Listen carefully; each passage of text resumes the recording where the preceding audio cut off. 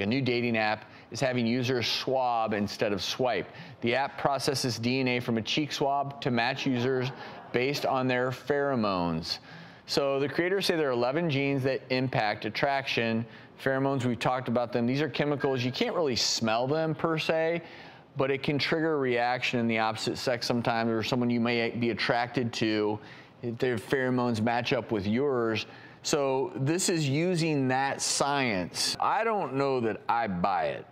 I don't know that I'm ready for, getting back to ready for prime time. I don't know if autonomous vehicles are. I don't know that swabbing my cheek, getting my DNA, number one, that I'm gonna trust some website to have my DNA. Yes, absolutely. I agree, because I mean, right now you give them your phone number, you give them your email address, and then they call you or text you or email you every other day to ask you to join a group. So are you really going to give them your DNA? They say they will destroy it once they're not using it anymore, but is that true? Like, would you all do that?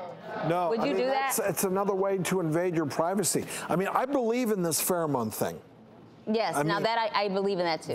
Oh yeah. Pheromones, that for sure. I think there is a compatibility issue based on pheromones, but there's so many other issues that you have to look at as well to determine like whether you get along or not. I know, and I don't think the science is there right now, and I think a lot of people will pay for this because the dating scene can be pretty tough.